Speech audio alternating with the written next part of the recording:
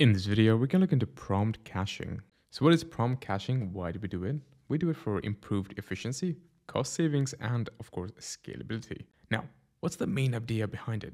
Essentially, if you guys are familiar with the word caching from the computer science world or CPU design world, caching is about retrieving something or saving something that is often retrieved many times. And that's kind of the same idea, but then inside of the LLM world. So prompt caching reduces response times and costs by storing and reusing identical prompts, making repeated queries faster and more efficient.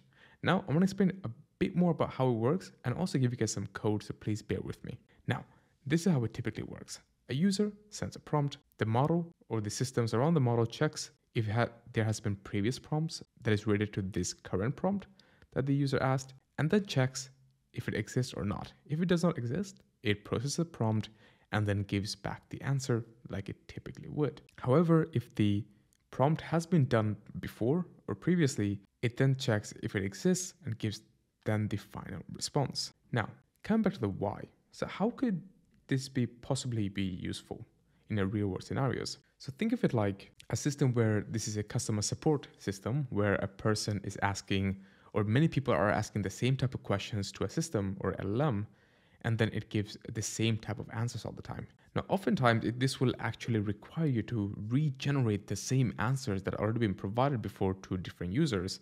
Like, for example, how do I file an insurance for something? Or how do I report an insurance problem? Now, typically, there are step-by-step guide on how to do it for a company, and you would typically give out the same exact type of response that is step-by-step.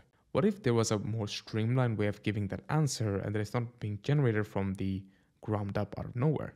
And this is where this caching mechanism can be very, very useful. Now let's see some code example of the prompt caching using the Anthropic API. So first thing you guys will need to do over here is install the Anthropic package and BS4, or beautiful soup. And then we're going to use the Google Colab package to get our Anthropic API key, which is stored in this dashboard over here. By the way, you can actually get this Anthropic API key from the Anthropic console. And once you do that, we're going to define a function, or I've actually taken this code from a cookbook they've provided. But they have a function over here called fetch article content.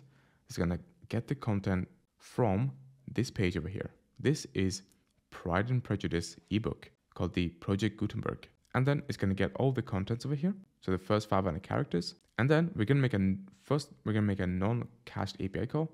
So it's a very simple API call, just like you typically would in Anthropic API. You pass in the text or the content, text, the book contents, and then you pass in type ephemeral.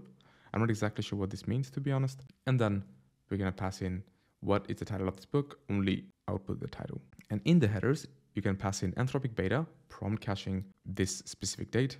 And that's going to make sure that, or it's going to make an extra check whether or not this query has been, or this prompt has been done before. And then make an API call. And as we can see from here, I've already run this code already, and it takes around 20.63 seconds to make this entire endpoint call over here. Now, if we check the cached API call, you have the same API call over here, the start time and the end time, and then you get around 4 seconds, even though it's the same exact question with the same content, you get around 4 seconds compared to the 20 seconds from before, which means it already saved up the information that we already prompted from the previous call that we made. And not only that, they've also provided the code for how to do turn-based prompt. So let's say for the first prompt that you asked, it takes around 23 seconds.